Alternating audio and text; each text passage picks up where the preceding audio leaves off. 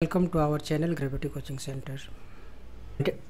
Quantitative Aptitude Chapter Average. Question number 13. The average of the largest and smallest three-digit numbers formed by 0, 2 and 4. So first we write the largest and smallest three-digit numbers. So here largest three-digit number. Largest three-digit number equal to largest one become 420 and smallest three-digit number equal to smallest three-digit number equal to 204.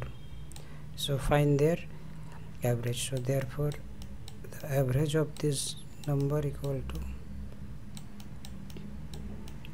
420 plus 204 upon the number of observer is 2 equal to 426 upon 2. So 2 3s are 12, 2 1s are and 2 2s are. So 312, which is the required average answer. So option A is the correct answer.